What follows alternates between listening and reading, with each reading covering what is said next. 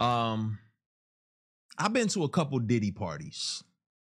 Now, I'm risking a lot by saying this. Our theme this evening, and it will be in 2 sessions, is true and false church. The most important thing for you to carry away from these sessions is the fact that there is a true church and there is a false church.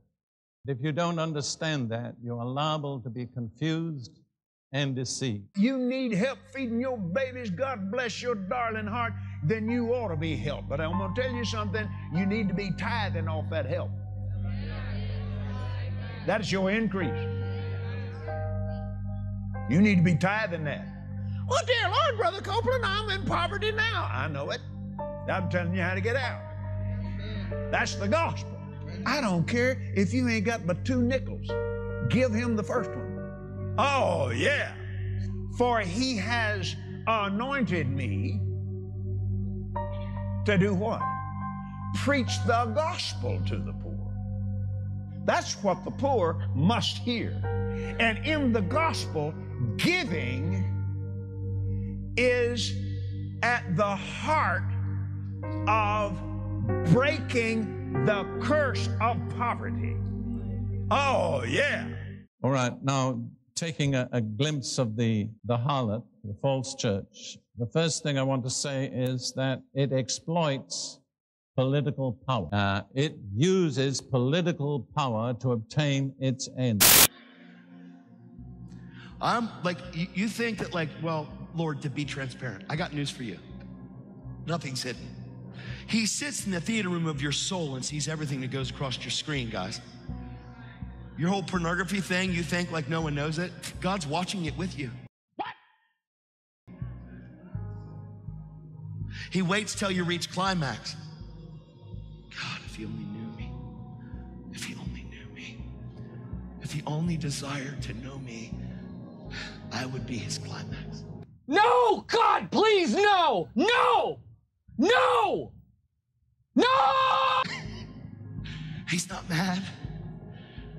He just sees it. He sees it. In the frenzy and in the heat of a husband that is cheating on his wife. He sees it. He's right there in bed with you. Because we have dumbed down the gospel, because we're not preaching the true gospel, and we are using carnal means to attract people. If you use carnal means to attract men, you're going to attract carnal men. And you're going to have to keep using greater carnal means to keep them in the church. All right, folks, let's head down to the field for the coin toss. Bring it in for the coin toss. Want a good, clean game? Brian, as home team, you will call the coin in the air. This is the coin. This side is heads. This side is No, this side is heads. This one is, we'll just call it when it lands. Call it in the air. Tails is what I be kicking. Yeah, let's just go with tails. Would you like to kick or receive the Bible? I will receive. Tom wins the toss, chooses to receive the Bible. Patterson back with the kick.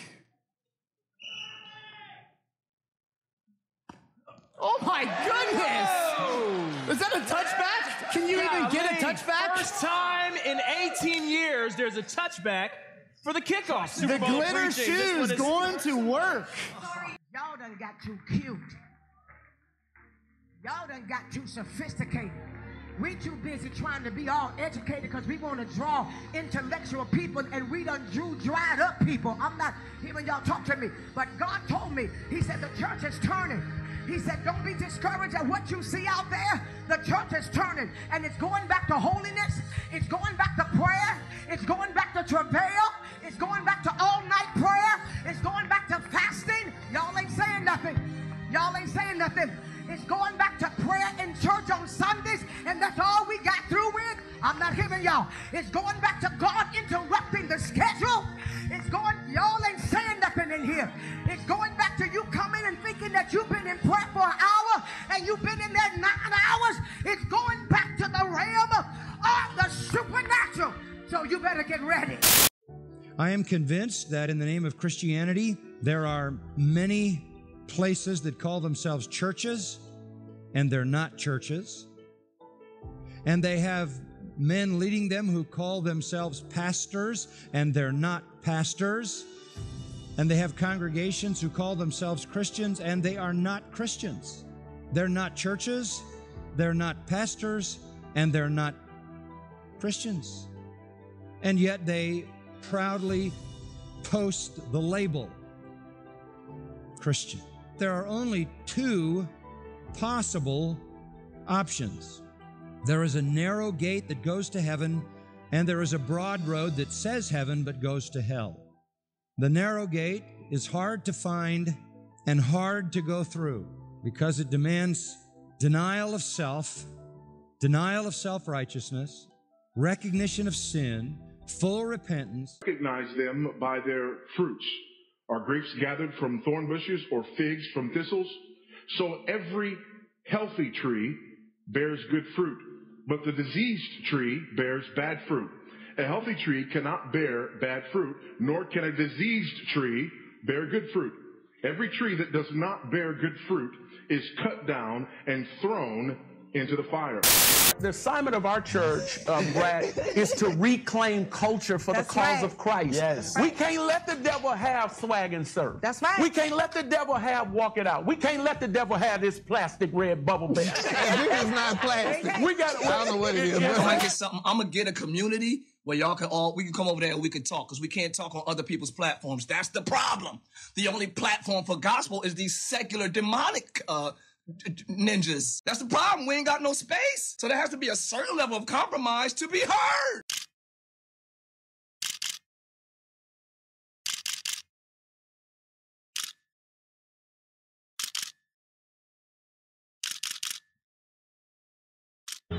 We don't make it rain on strippers. We only reverence one stripper, and that's the one that took off glory to put on humanity and then get butt naked on a cross to die for both you and me. The only stripper I'm in love with is Jesus. Huh? And he's the one that puts that bread in my pocket. That bread in my pocket. I got bread in my pocket. I got bread in my pocket. Where it says, beware of false prophets who come to you in sheep's clothing, but inwardly they are ravenous wolves. You will know them by their fruits. Do men gather grapes from thorn bushes or figs from thistles? Even so, every good tree bears good fruit, but a bad tree bears bad fruit.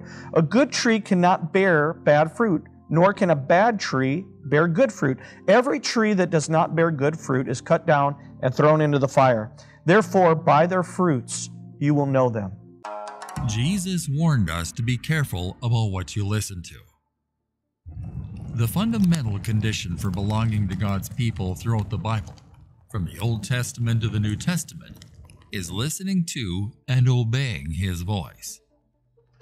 In the New Testament, Jesus said, "My sheep hear my voice, and I know them, and they follow me."